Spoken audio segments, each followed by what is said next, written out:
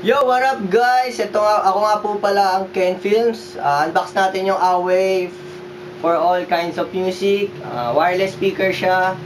Y500 yung ano niya, model name. Unbox natin to guys. Itong Awei Y500 wireless speaker. Ang specification niya is Bluetooth version built-in version 3.0, Bluetooth protocol A2DP, and AVRCP, HFP, HSP. Audio input, Bluetooth, aux, RTF card. Speaker specification 4 ohms and 5 watts. Power output 5 watts. Operation voltage 3.7 volt. Hindi ko alam to. Ano ba to? SNR less than equal 85 dB. Distortion greater than 10%. Battery capacity is 650 mAh. Music play time 4 to 8 hours. Charging time 1.5 to 2 hours. Bluetooth transmission distance 10 meters. Built-in microphone. Speaker frequency response 90 Hz and 80 kHz.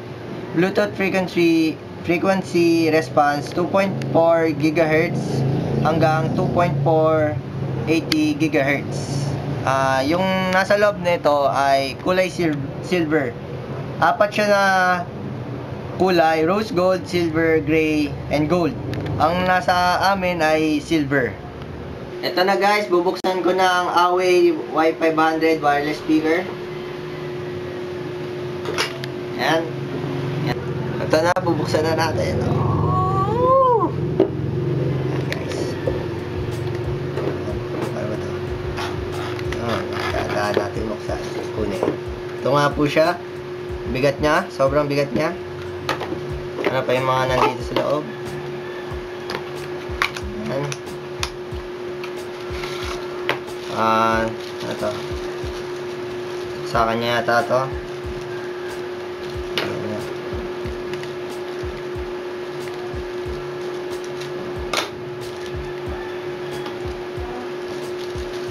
Yun. Auxiliary na saksakan. Then charger. USB charger, and ito yung manual. Kwenta yung manual na yan. Ito, yan. Ito na ang Awei Y500 wireless speaker. Testing natin siya guys. Yan. Kalag. Silver siya. Then tingnan natin kung maganda yung tunog.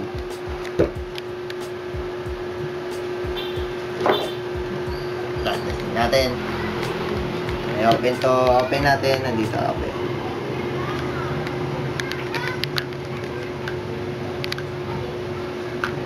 Ano to? Open. Noon ba pa dito? I-open to. I-open to.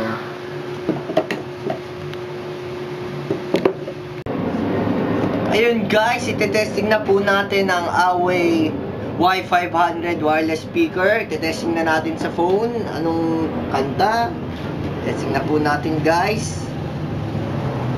Yan. Testing muna natin ang auxiliary cord. Tayo sa ano. Buksan muna natin. Yon. Tutunog siya ng ganon at may ilaw na kulay blue. Tapos hold, press nyo yung ano, yung gitna, press nyo na matagal para magbukas. Yan. Testing na natin guys kung gaano siya kalakas.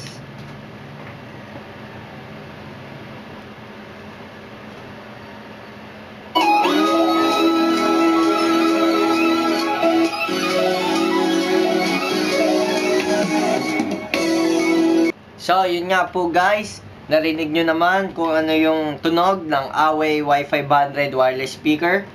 And pag nakasaksak sa auxiliary cord. Testing naman natin po sa Bluetooth.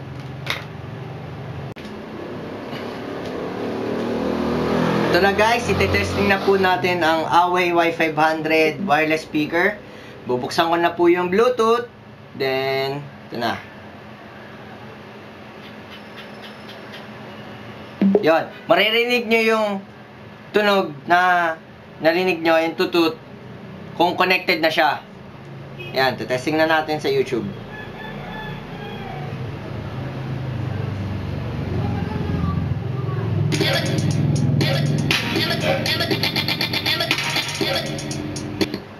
Ganun po siya kalakas, guys, yung Awei Y500.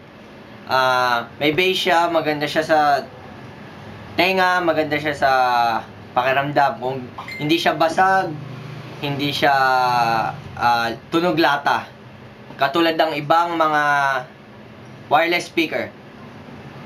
Yun guys.